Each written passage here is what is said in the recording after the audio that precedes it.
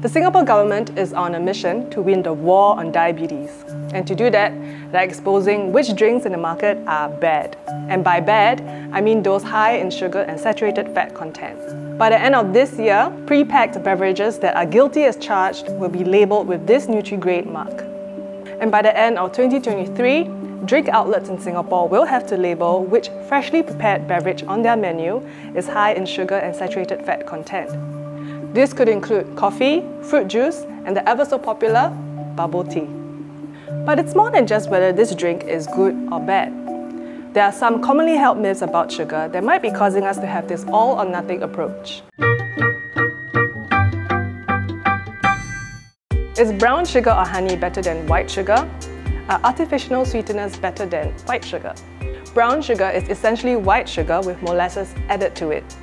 It will still turn into glucose and affect your blood sugar level. Natural sugars, such as honey, will also affect your blood sugar level the same way. In terms of calories, artificial sweeteners do have less calories than white sugar, but it will still affect your blood sugar level at the end of the day. Does consuming sugar feed cancer cells? The short answer is no, according to Ms. Tan Yin Sin, who is a senior dietitian at Mount Elizabeth Novena Hospital. There is no conclusive human studies to directly suggest that sugar feeds or grows cancer cells. Also, sugar itself is not carcinogenic. All cells in our body, cancer or not, and many of our organs, use glucose as fuel. So cutting out sugar or all forms of carbohydrates in an attempt to starve your cancer cells will also deprive your healthy cells of nutrients. However, the overconsumption of sugar could lead to obesity, which in turn ups your risk factor of getting certain types of cancer, such as breast cancer in postmenopausal women or colorectal cancer. Are fruit juices healthy? It depends on how you consume it and how much you take. Fruit has naturally occurring sugars such as fructose. Drinking too much of fruit juice will lead to a spike in your blood sugar levels and maybe weight gain.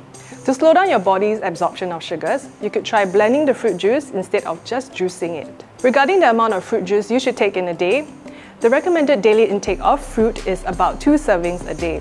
In a glass of orange juice, for example, it already has about 3 servings, so that's a little bit more than your recommended daily intake. Is that sugar rush and the resulting energy crash really caused by having something sweet?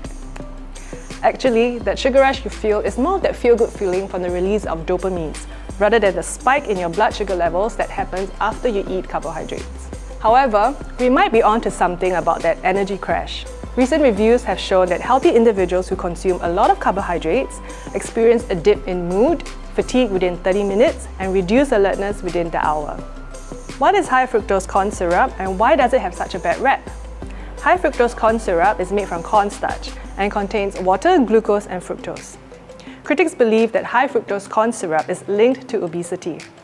However, there has been no conclusive human studies to show that the syrup is worse or more harmful than other types of sugar. Consuming all types of sugar will eventually lead to weight gain if you take too much of it. Hopefully this video answers your questions. If you have more questions, do drop me an email at askST@sph.com.sg. Thank you for watching and do subscribe to the Straits Times YouTube channel for more content.